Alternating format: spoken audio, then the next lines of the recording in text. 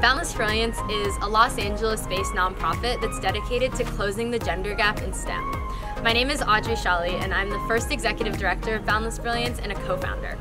My peers and I co-founded Boundless Brilliance while we were students at Occidental College studying biochemistry, mathematics, and biology.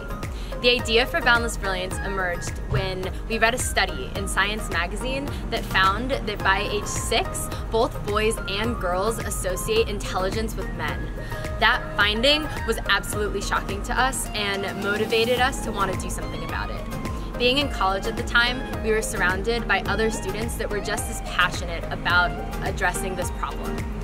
Our mission at Boundless Brilliance is to educate, empower, and engage students to close the gender gap in STEM. We envision a future of STEM leadership that's as diverse as the world in which we live.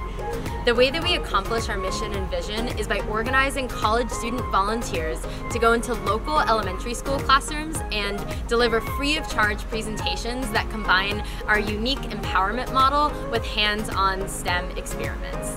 These presentations are 45 minutes, happen during normal school hours, and include topics such as leadership, communication, collaboration, being unafraid to make mistakes, the importance of failure. They cover topics in STEM that are designed in alignment with district science standards.